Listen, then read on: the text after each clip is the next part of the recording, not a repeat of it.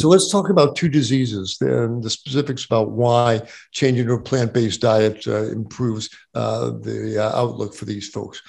So type 2 diabetes, here's, when we hear diabetes, ooh, sugar, sugar, sugar, got high sugar, don't eat sugar, no, bad carbs. The problem isn't the sugar, it's the fats.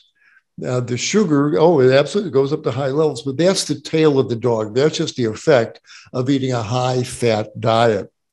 Here you see a muscle cell. Our preferential fuel is glucose, sugar. We are sugar-burning organisms. Our mitochondria are looking for glucose molecules. Normally, when glucose shows up in the blood after you eat an apple, the pancreas senses it, puts out insulin. Insulin activates the insulin receptors and allows the sugar into the muscle cell to be burned. Yay, that's the way it's supposed to work. But you've been eating the standard Western diet and keeping the blood fatty month after month, year after year.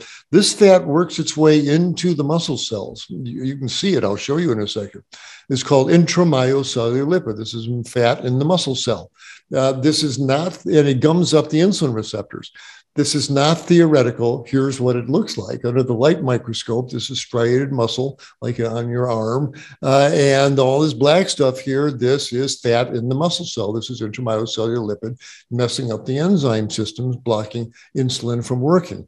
This is how it looks under the light microscope. Here's what it looks like under the electron microscope. Again, fat in the muscle cell should not be there. This is what happens when you eat a high-fat diet. This is why so many people develop type 2 diabetes because, I'll show you why. For the science buffs in the audience, here's the way it's supposed to work in that here's those sugar molecules. Normally, when sugar's in the blood and the pancreas puts out insulin, insulin activates two kinase enzymes. This K here, it's a serine kinase, and this K down here.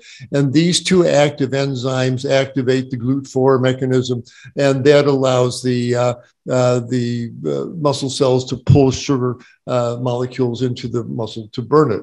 Yay, that's the way it's supposed to work. But if all your cells are loaded up with that intramyocellular lipid and the mitochondria are full of it, then as those lipids, though the intramyocellular lipid oxidizes, it generates free radicals, reactive oxygen species here, and ceramides. And these molecules interfere with these enzymes.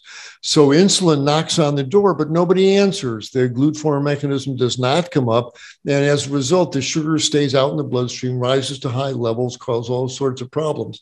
But the problem isn't from eating too much sugar, it's the fat in the bloodstream, and it works its way into the muscle and liver cells.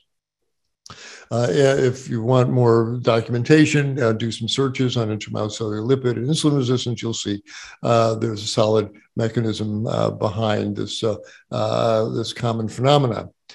Now, doesn't have to be like that. Here's a teaching aid I use my patients. I say, look, all this fat from your standard Western diet is clogging up the insulin receptors on the inside by neutralizing those kinase enzymes.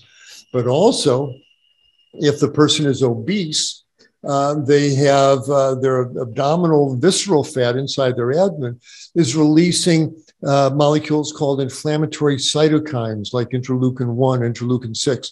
They interfere with the insulin receptors from the outside. So no wonder so many of our obese patients develop type 2 diabetes. They're clogged up on the inside of the insulin receptor, interfered with on the outside.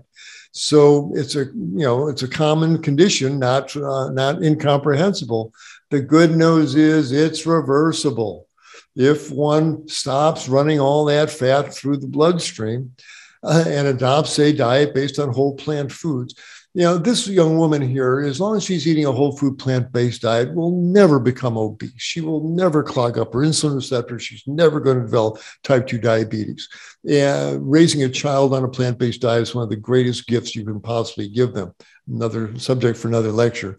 But if someone has type 2 diabetes and adopts this kind of eating style, and it's more glorious than just the tomatoes and broccoli here, but that's symbolic for a whole food plant-based diet, the disease reverses. How?